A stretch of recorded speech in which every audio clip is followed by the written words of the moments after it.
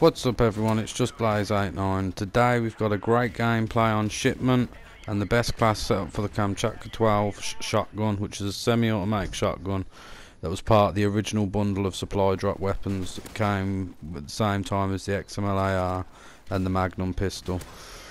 It's the least powerful, but due to the fact that it's semi-auto, it's still a really good gun as long as you keep it close range. It's useless outside of close range like most shotguns are.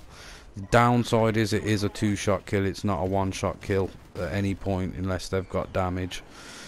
So let's get into the class setup because this gameplay isn't very long even though we get a lot of kills in it.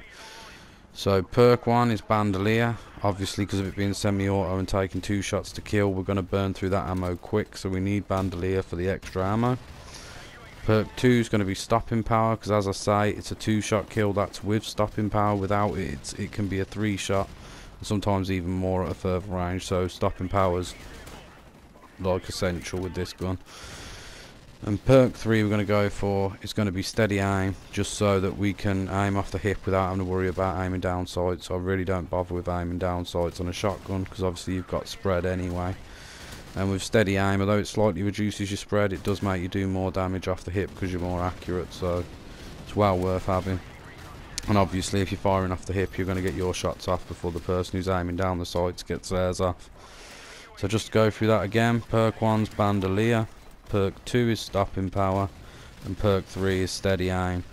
You can have attachment if you want, but I don't aim down the sights and a silence is pointless, so I wouldn't really bother with it.